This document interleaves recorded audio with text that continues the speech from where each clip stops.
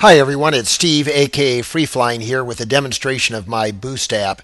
So here's what I'm flying. I've got a Mavic Pro using mixed mod firmware. If you don't know how to do that, you can look in the links below of this video. And then I'm using the newest version of DJI Go on an Android device, 4.2.8, with my Boost V2 app. So on our left, we've got two flights that we're going to do, one using the DJI Go, one using the Boost app. You can see I'm starting up on the left with the DJI Go 4 and on the right with the Boost app. Always ignore your updates for no-fly zones. So the top one is loaded up into the newest version of DJI Go. On the bottom, in order to use the Boost app, I have to first load up into the Boost app, make sure I'm seeing out of the camera of the drone. Then I exit the Boost app and then start DJI Go 4. So I have to hit OK so that it can connect to the USB there.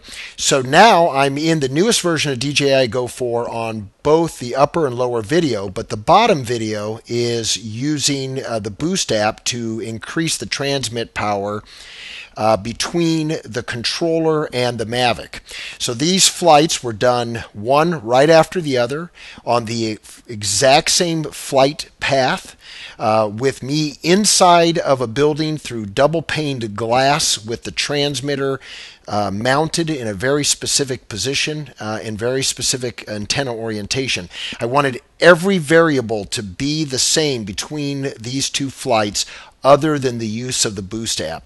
And so I've synced up the videos so that we can watch the flight as we head outbound. I intentionally did this flight in a very dense commercial area. This is being flown from my office building.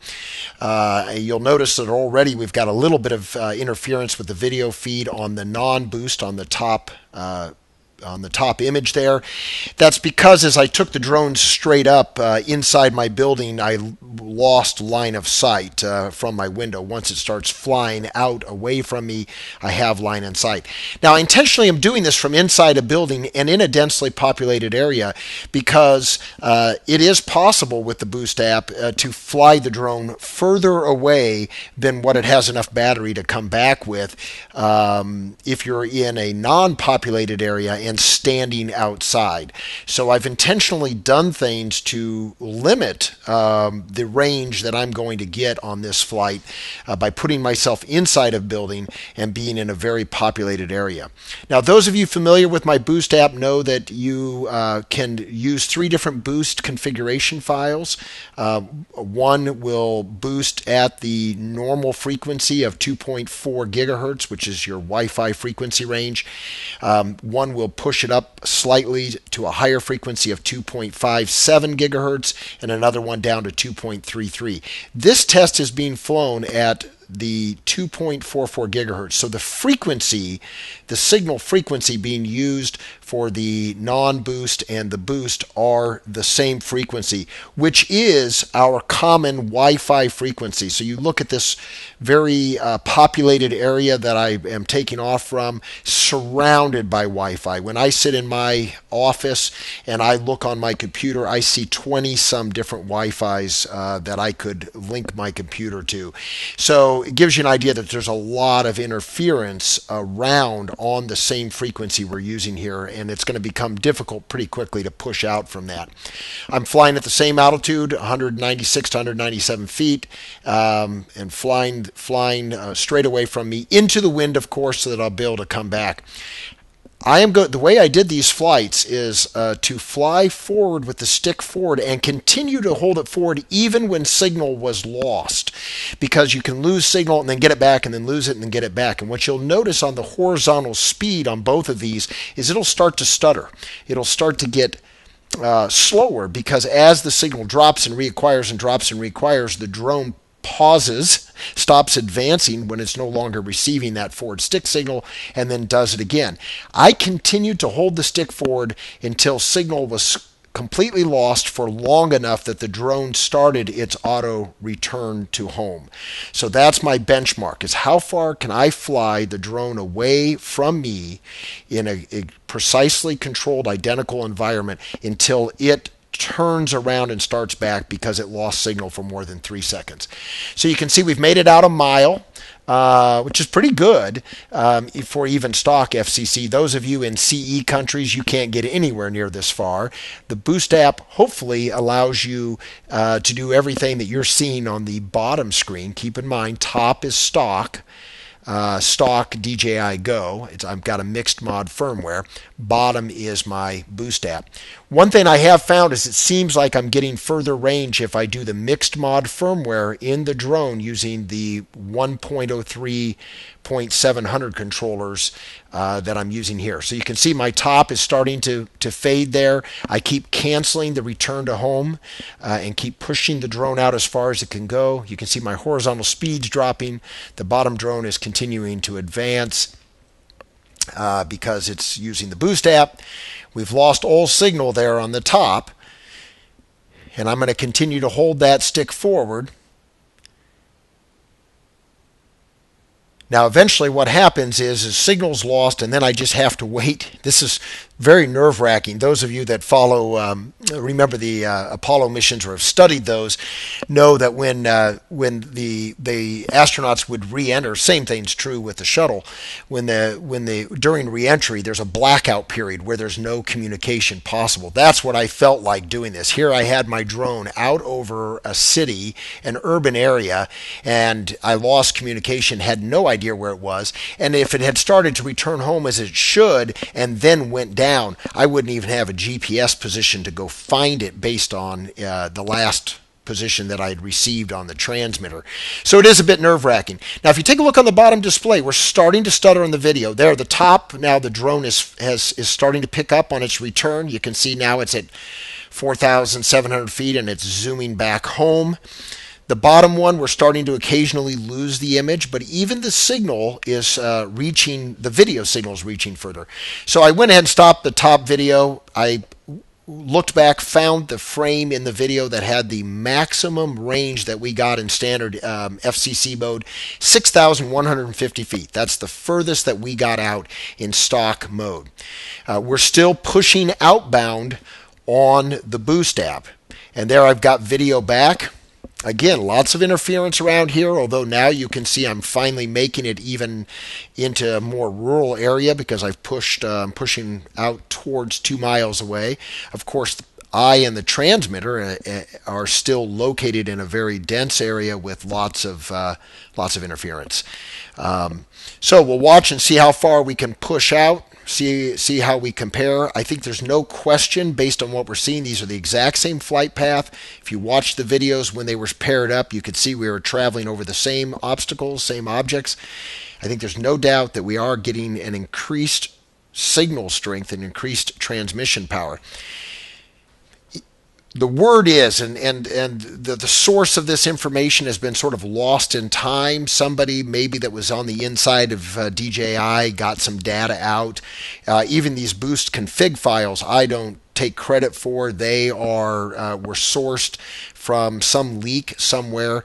My Boost app, the main thing that I have done for all of us is the ability to run the Boost app side by side or start with it and then switch over to the newer DJI Go so you can have all of the newer functions and features in DJI Go. But the word is that normal transmit power FCC is 0.4 watts and the Boost app gets you to 1.5 watts. Now that sounds like more than a threefold increase in range is what you would expect, but it doesn't work that way. It's by the square root of the increase. So in theory, it should get us about a 1.9 times the range, not quite double. For those of you in CE countries, it should almost be a fourfold increase in your range because you're going from 0.1 watt to 0.4 watt from CE to FCC. That square root of that's fourfold. Square root of that would be doubling your range and then doubling it yet again. So you should see almost a fourfold. So here we go. We're pushing out. The video signal starting to stutter. We've made it out into the countryside amazingly. We're 10,200 some feet away, almost a full 2 miles at a very low altitude in a very signal interference dense area. I keep canceling the return to homes. I did note that my battery power on the screen would not read correctly. It stopped. You can see there at 77%. The good news is on the controller itself, I was getting an accurate battery read. So there we go. We're actually seeing the drone turn around. That's pretty amazing that we're still picking up the video feed as it turned around. And now it's on its way back. One of the things I noticed with the Boost app is that, and this may be an antenna orientation issue, when you lose signal without the Boost app, just stock DJI Go, it's a long while during the return before you see video again. So let's compare these. Here we go. Our max range in Boost was 10,376. Theoretical range increase would be 1.94. We got an actual of 1.69, so not bad. Pretty close to what we would expect. Here's another test. I went a little further west into a more urban area, took off from a home, and still flying out over a very residential area. Every one of these houses has Wi-Fi, I'm sure. And again, we're still using those standard 2.4 gigahertz frequencies. I went ahead and started the video a little further out. You can see the top one again is without the Boost app. We're starting to lose signal there. Now the interesting thing on this flight is we did it not unexpectedly. We got out a little bit further because it's a less densely populated area, same altitude, different day that these flights were done. I was surprised at how far I did get without the Boost app. However, as you're going to see, I followed my protocol of flying until the drone started its auto return from 3 seconds of signal loss. And what you're going to notice on the bottom video is I think it was just sort of luck of the draw that I lost the signal for just a hair more than 3 seconds and it started its return to home. I really think that I could have pushed that drone out quite a bit further. And I'll show you when we compare when the signals get picked back up when the drones are headed home, which of course is a different antenna orientation, why I think that we got shortchanged on how far we got pushed out with the Boost app on this particular flight. So you can see the top one is really just hitting its limit there. It keeps tweaking out, tweaking back in. It was almost down for 3 seconds there, but it got back on board again in order to keep flying outbound. But it's about ready to give up. I was near just a grass field airport that's in the vicinity, and so I kept getting warnings about that.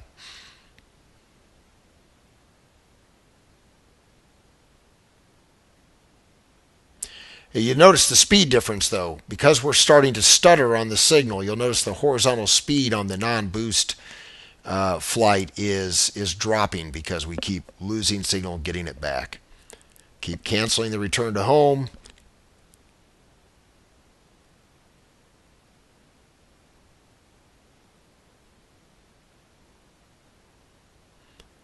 I have to say that this flight that you're seeing on the top half of the screen, I thought I had lost my drone because you'll see how long it is before I get signal back. And it must be an antenna orientation issue, you know, the position of the antennas on the drone as it relates to where I am. Because again, I'm sitting inside of a house behind double-paned glass windows. The altitude that I'm flying the drones is very low. Doing all of this again to try to limit my range. The purpose of these videos is not to show you how far you can go with the Boost app. I'll do one of those because I actually live in the country and I have very little interference here, and I'll do a video where I show you how far you can go. Thing is, I've got to have somebody ready to receive the drone on the other end because I'm not going to be able to make it back. But this is to show you a comparison with intentional restriction of the transmission.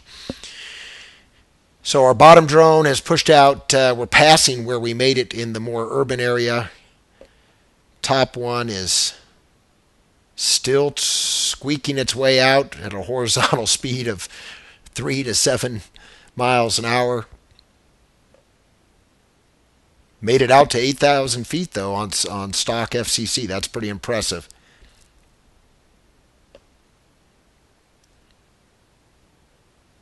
I don't recommend doing these kinds of flights. It's a good way to possibly lose your drone, and if it goes down, you're not going to know where it went down. But I wanted to demonstrate the functionality of this Boost app and that it really works.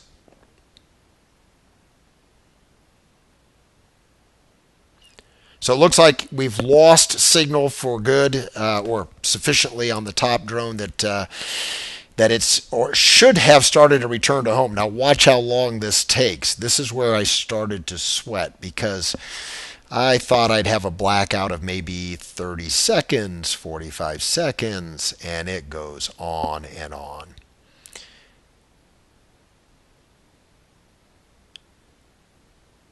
And I do note, and you will have noticed in the video, not only does the battery stop counting down on your Android device, although it's still showing it up on the display, but you do get these flashing HD signal connection and or controller connection. I think that's largely due to interference. You can see I'm still pushing out. I'm over 12,000 feet out.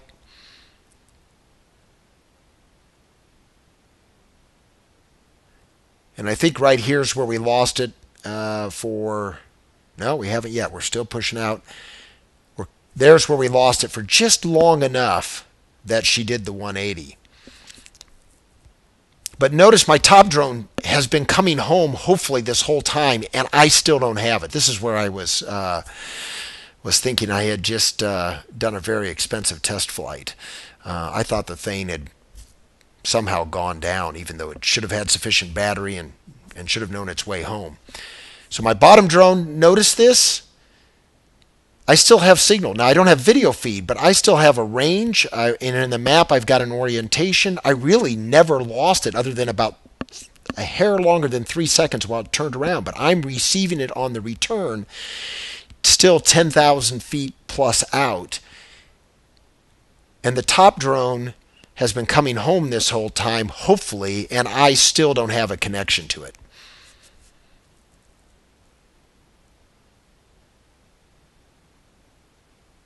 And now suddenly the top drone reappears. Look at that, 3,600 feet away. Look at how long that took. It got out to 8,000 feet, and it didn't reconnect until 3,600 feet on the return home. Must be an antenna orientation thing because it's the exact same flight path and altitude.